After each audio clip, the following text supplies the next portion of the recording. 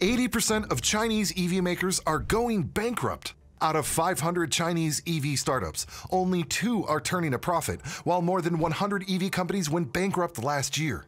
But why is China, one of the biggest EV markets, facing a major EV pushback? Thousands of new electric vehicles are lying in Chinese graveyards as their EV market is imploding.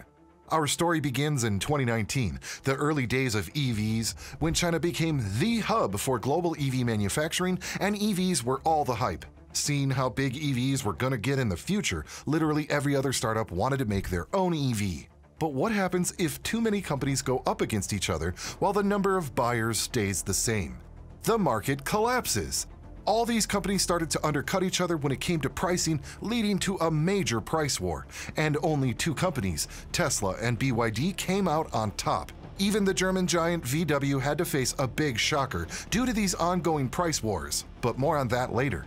Now, to further give you an idea of how bad things are in the Chinese market, let me tell you how Elon Musk literally lost $80 billion just by giving a statement related to China. Now, keep in mind that China is Tesla's second biggest market, and despite this, their sales went down.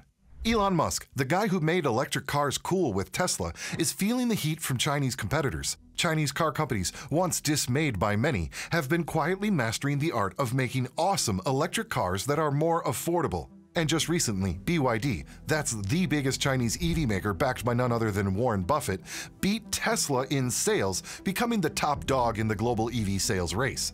Elon didn't just sit back, he sparked a price war to win over customers, slashing Tesla's prices left and right.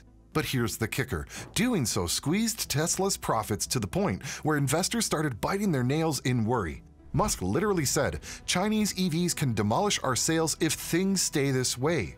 As a result, Tesla's shares took a nosedive, erasing a jaw-dropping $80 billion in market value in just one day. Since the start of the year, Tesla's market cap has shrunk by $210 billion. That's a billion with a big old B. But he wasn't 100% right. The Chinese EV industry started going downhill after 2022, and the reason behind this might shock you. Now let me tell you about EV graveyards scattered all over China. So what's the deal with those? China decided to go big on electric cars, aiming to lead the global shift towards a cleaner, greener future. The government was practically throwing money at EV companies to get those zero-emission beauties out on the road. The hype was crazy, and for a while it looked like China was zooming ahead in the EV race. But then, M. Night Shyamalan, plot twist, these vast fields of unused, unwanted electric cars started popping up. We're talking about models like the Geely Candy K10, Neta V, and BYD E3, all parked up in places like Hangzhou, looking pretty but going nowhere. These cars are brand new on the inside, with the plastic still on the seats and screens without a fingerprint in sight. And get this, they all have license plates, meaning they were officially sold at one point. Yet here they are, not cruising the streets, but slowly being reclaimed by nature. This is quite similar to the bike sharing boom and bust in China, where millions of bicycles ended up abandoned. But with cars, the stakes and the messes are even bigger. Many of these EVs were snapped up by ride-hailing and car-sharing services, lured in by juicy government incentives. But just as the market got flooded and newer models rolled out, these early EVs were benched. Now let's talk numbers. The EV market in China exploded thanks to government subsidies, with around 500 EV makers jumping into the fray at one point. But as the dust settled and reality set in, that number took a nosedive to about 100. 400 companies just gone. Imagine that!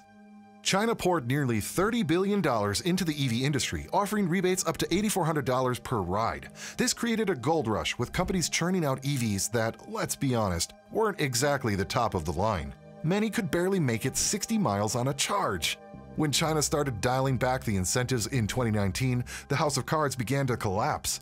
Companies that had been riding the subsidy wave suddenly found themselves high and dry, and their fleets of EVs ended up dying in fields.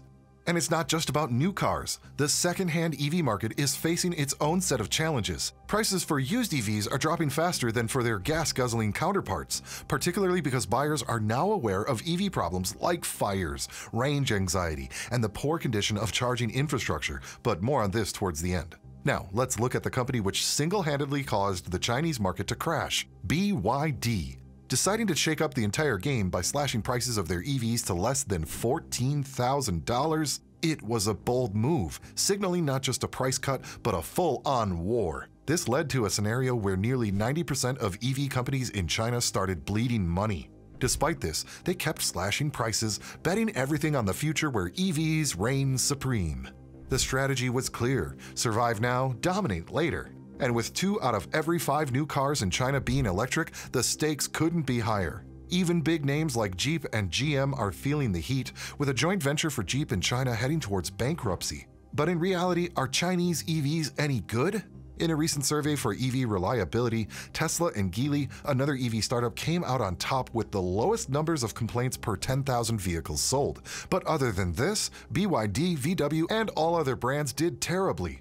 The VW ID.4X is hanging out with a score of 32.5, and the BYD models are not faring much better, with the Dolphin at 37.3 and the Han at 38.5. And then there's the Lixiang 1, which, with 41.8 faults per 10,000 vehicles, is about 20 times worse than the Tesla Model Y. Yeah, you heard that right, 20 times the headache. VW is losing money and pleading other Chinese car makers for partnerships in order to stay afloat in the market. But these Chinese EVs are really bad and, most importantly, unsafe. They haven't entered the US market yet, but Chinese EVs are all over Europe and the Europeans aren't happy. The automotive industry is a big deal in the EU, with exports up to 6.3 million vehicles a year and a 101.9 billion euro trade surplus. It's not just about money, it's about jobs for 13.8 million Europeans. The share of Chinese EVs in the EU market has been growing too, from a tiny 0.5% in 2019 to a noticeable 8.2% in 2023. Due to issues like huge panel gaps and cars that are unstable at high speeds, many people are saying that the Chinese dumped poorly built EVs into the EU on purpose. And to add a bit of fire to the fuel, EVs in China have been catching fire, literally, with videos of Teslas and NIOs bursting into flames. And surveys show that nearly 70% of people regret buying an NEV. It's clear there are quality and safety issues to address. Another hot story is from XPeng, one of the biggest EV companies in China. Zhao Peng, this tech-savvy entrepreneur behind XPeng, has seen his fortune take a nosedive, plummeting almost 80% from its peak in 2021. Imagine having a net worth of billions and then poof, it drops to 1.4 billion. Still, a lot of money, but when you're playing in the billionaires league, that's a hard pill to swallow. XPeng's stock has been tanking, losing more than 60% in the past 12 months. And this is just one of those many companies that got swallowed in the EV gold rush. And on top of all this, China is also playing a shady game to enter the US market. China, which is basically the leader of graphite production, a super important material for EV batteries, has decided to play hardball, putting export sanctions on these EV minerals. No more EV minerals for the US, meaning prices of our EVs will go up, and the Chinese will then come and take over with their cheap EVs.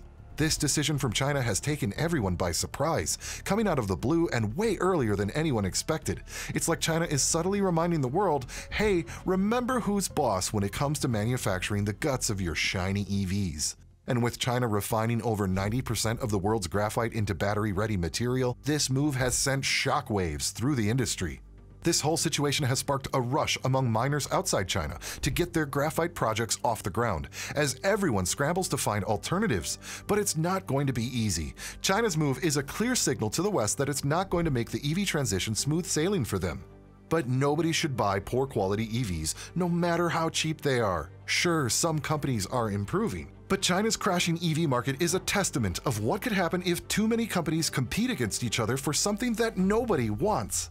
BYD and Tesla are already two major powers, and as time comes, maybe they could even destroy companies we all love, like GM and Ford. Would you ever buy a Chinese EV? Do you think you'll ever buy an EV at all? Let me know in the comments below. I just uploaded a video about groundbreaking news that could hurt the entire EV industry. Do check it out if you want to be truly shocked by what's about to happen with EVs.